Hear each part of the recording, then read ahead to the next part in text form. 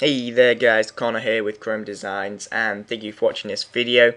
Now today I'm going to be teaching you how you can remove watermarks from your photos. Well, they wouldn't exactly be your photos because I don't think you would add a watermark, but the photos that you are going to use. So if you're ever in this situation where you like a photo, you want to use the photo, but it has some small discrete watermark like so.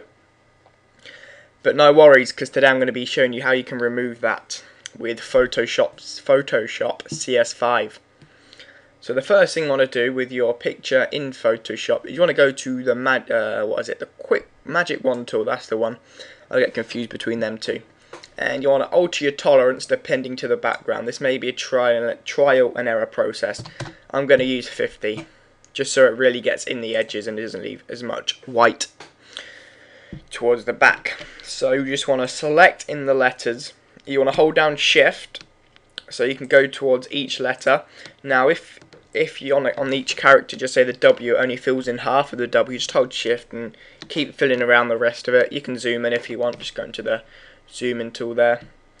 And I'm just going to use the water for now. But we have that selected. Now you want to go to the rectangular marquee tool. Now you want to do is right click in any part of the text that you just highlighted and go to fill. Now we're going to be using the content aware fill, which is the new feature of Photoshop CS5.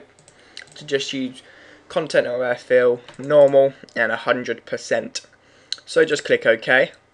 It may take a while, or not a while as it just turned out, but there we go. You notice that it's obviously not perfect. If you zoom in, there's maybe some white edges on the background, but when you have a look at it with normal pixels, it's decent. You would barely notice it.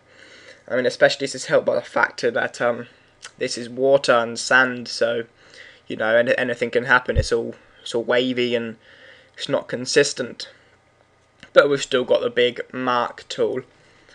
Yeah, I'm just going to leave that there because I like mark on my photos. I love you, Mark. But yeah, that is how you can remove watermarks from your photos. Like I said, it's actually going to be not your photos, it's going to be photos that you obviously got from Google Images or someplace else. But now you can remove the watermark and claim them as your own. So thank you for watching this video, guys. Please remember to like, comment if you have anything to say, and also remember to subscribe, and I'll see you guys soon. Bye.